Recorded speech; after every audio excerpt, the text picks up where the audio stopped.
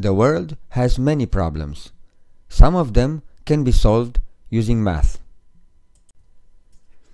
The problem is that we think with words, but math deals with mathematical expressions. In order to solve the problems, we have to translate them into mathematical expressions. But how we do that? By learning the correspondence between math expressions and language. Let's see some examples. Addition.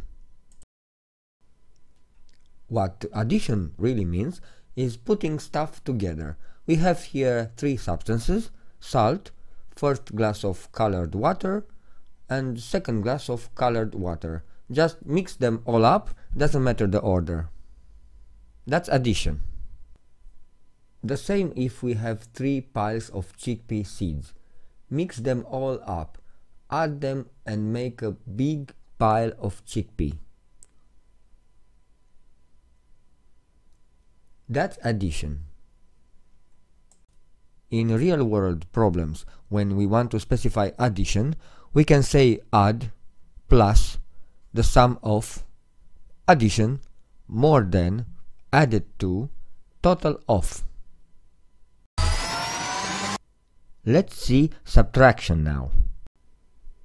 If we have a big pile of chickpea and we take out some of them, that's subtraction. Or from a group of 5 laundry tongs, we take out 2. You know that it's about subtraction when you hear less than, minus, fewer than, discarded, take out, difference of, or decreased by. Let's see multiplication now. I have 1 pack of biscuits, 2, 3 packs of biscuits. How many biscuits are in 1 pack? 1, 2, 3, 4. How many biscuits I have in total? 3 times 4.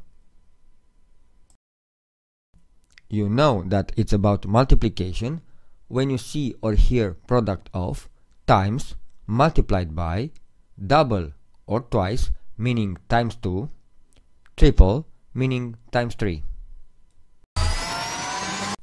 Let's see now how division is specified in problems. Division means splitting or cutting something in equal parts. Cut this apple in half.